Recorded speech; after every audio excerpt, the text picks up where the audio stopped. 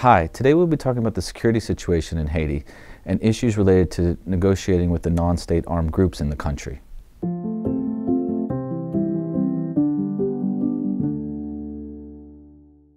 Joining me today is Vanda Felbab-Brown. She's the director of the Initiative on Non-State Armed Actors and a senior fellow at Brookings. Welcome. Thank you. In our first series, speaking to experts on Haiti, many of the experts identified security as an initial challenge, as a very principal challenge to the overall stability of Haiti. Could you tell us how you think we've gotten to this place where the gangs and the armed groups are spreading their territorial control throughout the country, and how the violence has gotten so bad and why? Well, Andrew, there is good reason why many experts are focusing on the security situation. It really is the worst today than it has been in many decades. By some analysts, even really the worst in the past 50, 60 years. The territorial control, as you mentioned, of the gangs has grown significantly, but so has their power, organization, and in fact, ambitions. There are maybe 200 gangs in Haiti, half of which are centering on Port-au-Prince, the capital, which is also the place of the greatest economic power, as well as, of course, the location of the politicians and political and economic elites in the country. And the gangs are now involved in providing violence or disrupting violence or reducing violence as a mechanism to privilege certain businesses, certain economic businesses. They are used by the businesses to create monopolies, to eliminate rival opposition or shut down business opposition. And they are used by politicians to deliver votes and also to deliver political mobilizations and to create violence, to create political challenges, pressure on government, or when they are used by governments and administration to suppress political opposition, to suppress protests, to suppress dissident voices. This relationship between paramilitary groups, at first during the dictatorship of the Devariers, and later between the gangs that were known 2 decades ago as the Chimères, and today are referred to as the gangs, has been there for a long time. And has really not escaped just about any administration, had some dealings with the gangs. What has been changing is the power relationship between the gangs and the politicians and the businesses. With the gangs becoming strengthened vis-à-vis them and vis-à-vis the already under-equipped, undermanned, and often corrupt and infiltrated and highly vulnerable Haitian national police. So several other changes have taken place. These are factors that have been evolving over a number of decades, certainly intensely over the past 2 decades. The gangs have learned and strengthened through their bargaining with the politicians and the businesses and governments, administrations that employ them. But things have become even more dramatic since last summer, where President Moïse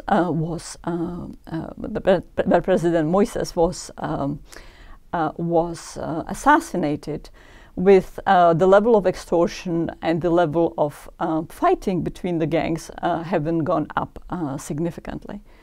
And so today we are seeing the greatest levels of homicides perpetrated by the gangs in a very long time. And at the same time, we are seeing the coalescence of the gangs into 2 broad groupings, the so-called G9, the USIP, and a third entity that has been really the most powerful gang, that has now essentially joined the USIP. In this overall growth of their political power and power with businesses, they will be pivotal to any sort of way forward in a political settlement. We understand that there's lots of work being done by the United States, the UN, and others to try to help the political process. Do you think that the gangs need to be formally or informally a part of this political process for any viable solution to go forward? Well, in reality, the gangs are part of the process because they are so interconnected to political interests and key political parties and politicians in Haiti. The question is what kind of bargainings will take place and who will be doing the bargaining. So bargaining with the gangs takes place daily. It's in civil society groups and humanitarian organizations that bargain with the gangs for access to distribute humanitarian services. This is not new, but this has become all the more intense as the territorial reach and ambition and power of the gangs has grown, and as their violence, kidnappings, and extortion has grown. The national police of Haiti bargains with the gangs, both as an institution, but also individual officers and individual commanders often engage in bargaining with the gangs. And you have some accounts that will say that perhaps half of the police is really connected to the gangs, and very many officers live in gang-controlled neighborhoods. Their economic survival depends on supplements, bribes from the gangs, but their physical survival and the physical existence of their families in their neighborhood is determined by the gang's willingness to provide it or not. So today, given the power of the gangs, it's really, and the fact that there is no domestic Haitian entity that really has the capacity to dismantle or systematically suppress the gang. The Haitian National Police, which is backed up by assistance from the United States, has the capacity to mount certain operations, but they remain essentially piecemeal. It can make difference in achieving short-term goals, as it did during the era of MINUSTA, the UN force that was there between 2006 and 2017. But even with the international backing, doesn't have the capacity to dismantle the gangs. Are there better ways that the international community or there are lessons learned from these types of negotiations and how we can transfer the confidence building measures perhaps built into that or the successes from those types of negotiations into these broader political negotiations? Is there something to be drawn from that? So even in Haiti itself, there have been different models of how to negotiate. Humanitarian actors such as international NGOs have often negotiated access by emphasizing that they will not provide any services, medical services or food relief, if the gangs don't agree to impartiality and if they try to steal, appropriate the humanitarian service just toward themselves. Of course, these humanitarian international NGOs often have very limited power. Their only power is to say, we will simply not provide the services. And to the extent that either the gangs want the services, they have no access to medical facilities in the absence, and or the population wants the services, that gives actually the NGOs a strength. So that's one vision of negotiations. The objective for the negotiator, humanitarian actors, is not to change the political process, is not to change, weaken the power of the criminal gangs, is not to even perhaps reduce violence. It could simply be reduce violence only in the corridor so that services like medical care or earthquake distribution could be provided. A second model of negotiations is one that tries to change the power and behavior of the criminal groups. Again, there have been international NGOs in Haiti trying to do that. They would try to condition non-violence or at least reductions in violence by the gangs by paying for good behavior. So every month there would not be high levels of violence incidents. The community would be rewarded with some material handouts, like motorcycles, like a motorcycle a week, a computer a week, these fairly limited packages that nonetheless were very substantial in terms of what poor gangs, which used to be in Haiti, would otherwise have and their members would have. Of course, the problem with this bargaining is both that it teaches the gang you up violence in order to be negotiated with to get a payoff, and that the discretion of violence or not is solely at the hands of the criminals. It's a gang piece that's induced by some sort of reward, some sort of material reward. The third set of bargains that have taken place are these bargains between Haitian politicians and, for that matter, politicians in Jamaica, in Brazil, in Trinidad and Tobago, that reward the gangs with big contracts, with provision of substantial services in exchange for the gangs delivering votes, suppressing oppositions, delivering potentially financial contributions. And those are the most problematic of the deals, and they precisely teach the gangs that violence is a mechanism, and its reduction eventually is a mechanism to payoffs. So in other settings, like for example in Norway, and in some cases even in Latin American countries, the bargaining has taken place differently. And the model for this, or one of the models for this different type of bargaining, known as focused deterrence, comes out of the United States. And Boston Operation Ceasefire in the early 1990s was one of the key models. The bargaining essentially said, we know key leaders of your gang. We have this portfolio of serious criminal charges on which we can indict you, you gang leader. Now, we will not exercise our prosecutorial capacity to indict you and arrest you if violence goes down, or you can set, other conditions. And it's a bargaining that's based not just on some sort of material reward, but it also comes in with coercive power. That's hard to do in a place like Haiti, which has such a dysfunctional and under-equipped, corrupt police force, and where police officers are so vulnerable, but it's not impossible. One could imagine using, for example, special interdiction units with close and constant international supervision and vetting to be able to deliver those limited coercive punishments if certain red lines are violated. What would be the red lines depends on what the asks would be. In my view, it's really impossible to imagine how right now there could be a demand that the gangs just disarm and dismantle. The mantra of DDR requires a situation in which you have a strong victor or strong willingness across the political scene to disarm. I don't see that we can dream of DDR in a place like Haiti. But a reasonable ask, for example, could be that there is not violence that prevents people from voting. Now, unfortunately, I think the gangs will play a strong role in the votes. We are not going to have free elections in the sense of people truly exercising their will.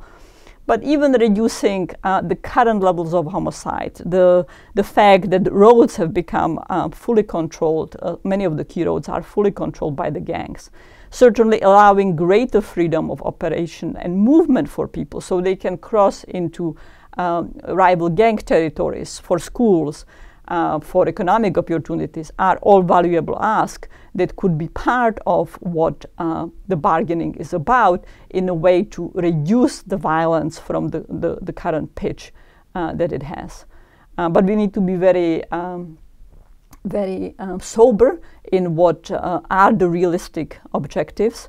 And ideally, we would want to structure any such bargaining by whoever it is conducted, politicians, local communities, perhaps some international mediators, international NGOs, to have some coercive, punitive element and not be based solely on handing out material rewards.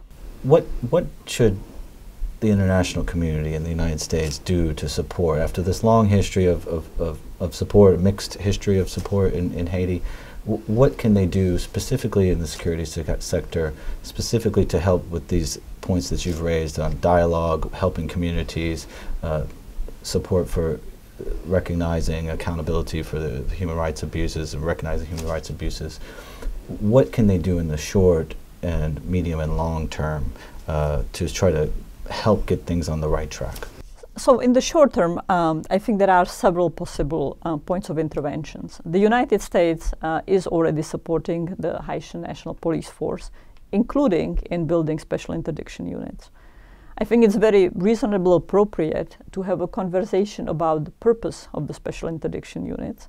And I would again suggest that rather than having desirable, but in my view, unachievable objectives of really dismantling the criminal gangs, or even significantly in the short term reducing their power, there could be exploration of how they use them, how to use the SIUs to shape the behavior of the gangs toward less violence, toward less community repression, and how to marry the SIUs with any kind of less problematic bargaining that could emerge. The second element is, as we move toward any kind of political transition and political process, is to really carefully think through what that will inevitably mean for bargaining between the politicians and the gangs, and how to shape the politicians to make less problematic bargains. There are various dimensions to it, including that the United States has the capacity to indict negotiators with criminal groups. The United States has done it. It has done this recently after negotiations in El Salvador. That can be a force for the good in trying to shape the negotiations, but it could also unravel negotiations that might be inevitable. So really having a robust conversation between any kind of external donors and support actors who might be trying to facilitate mediations about the inevitable realities of how bargaining with gangs will take place, both giving some sort of legal assurance perhaps, or threatening legal consequences if certain sets of bargains are done, is something that can be on the table now. In the long term, we can, I use we both as the United States and the community, international community more broadly, can think about how to be strengthening the state and weakening the criminal groups as more opportunities emerge.